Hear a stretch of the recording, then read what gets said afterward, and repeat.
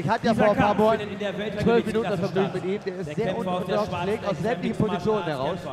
Und hält einen Kampfrekord von 5 Siegen und 4 Niederlagen. Er ist 1,83 Meter groß und wurde gewogen mit einem Gewicht von 77,2 Kilogramm. Er kämpft für den Comeback Club Cologne. Fatih, Fatality, Balci!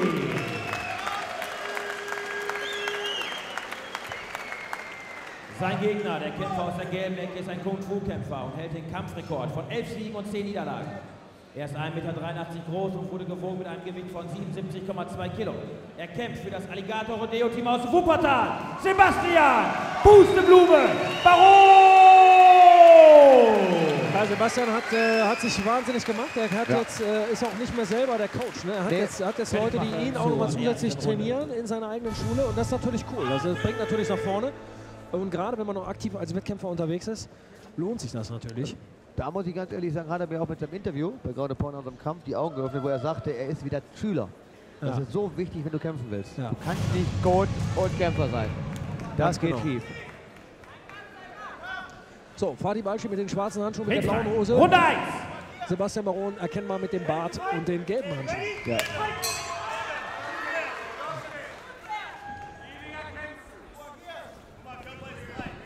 Baron wieder aus. Oh, da geht es direkt zur Sache. Ja. Sebastian mit der rechten, aber Fatih antwortet mit der linken. Fatih trifft hart. Fatih trifft hart zum Kick.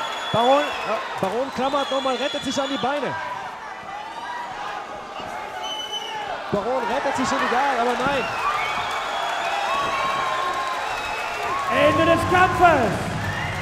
Der Kampfrichter bricht ab. Oh, Baron ist jetzt angeschlagen. Ja, Baron ist hat angeschlagen.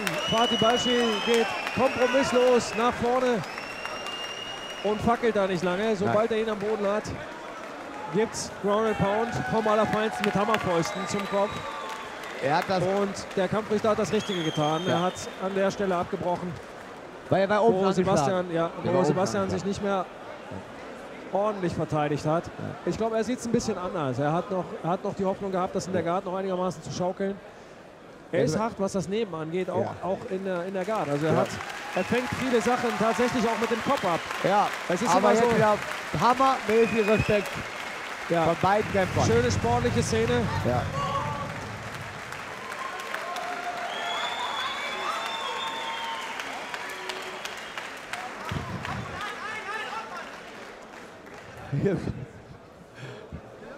Die Ecke von Baron baut ein wenig, weil er das Cut nicht zumachen lässt. Ja. Der Doktor soll den Cut zumachen. Völlig richtig von Alexander. Genau.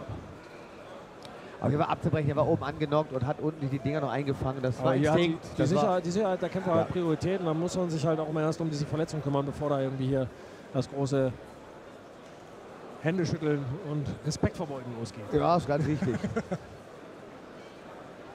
Aber wie gesagt, als Kämpfer sieht man das anders, wenn man gerade noch voller Adrenalin ist. Ja, da möchte man gar nicht abbrechen gerne. Ja, dominante Kampfleistung von Fatih Balci. Wo die ersten Schlagabtausche Baron auch noch schon mitgehalten hat, kurz, ne? Ja.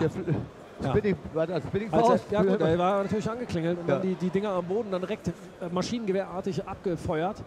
Ich habe mich am Anfang gefragt, was das AK-1 auf seinem T-Shirt heißt beim Fatih. Also AK-1 scheint ein anderes Maschinengewehr mit der Faust zu sein. Ja. Er hat so richtig gemacht, er hat das ausgenutzt. Er hat gefürchtetes Modell. Eiskalt umgesetzt. Ja. Vollkommen korrekt. Und hier das Urteil.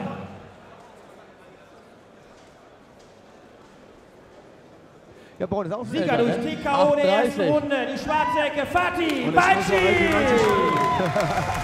Applaus, meine Damen und Herren, für beide Athleten!